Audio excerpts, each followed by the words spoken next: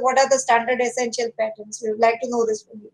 Sure. When we talk about standard essential patterns, are the patterns which are kind of incorporated in the standards. So, for example, there could be several standards governing a product. So, it could be a standard could outline the output characteristics of the products. A standard could be on the way that product is tested to be qualified as compliant to the standard. It could be about the outcomes that might really happen if we are using that product. So it depends upon what the product might be.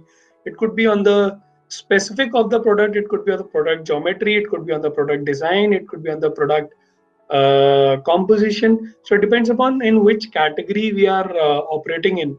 Say for example, when we talk about CDs and DVDs, we'll have standards that will specifically define what should be the groove geometry, what should be the laser beam length, how it should be tested.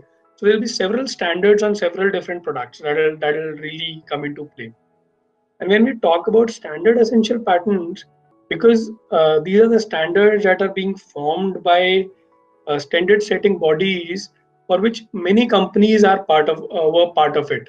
So those are the companies that would contribute their technical knowledge on defining what should be the standard. And many a times, or in fact, pretty much all the time, these are the companies that would have patents on what the contribution that they are making to these standard making bodies. So once their contribution get accepted and it becomes part of the larger standards, anybody who is complying to those standards would end up using their patents. So those are the patents which are standard essential patents.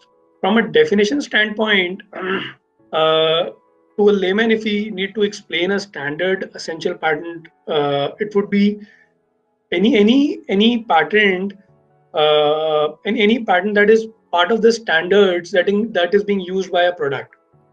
So that would be a standard essential patent in broad sense.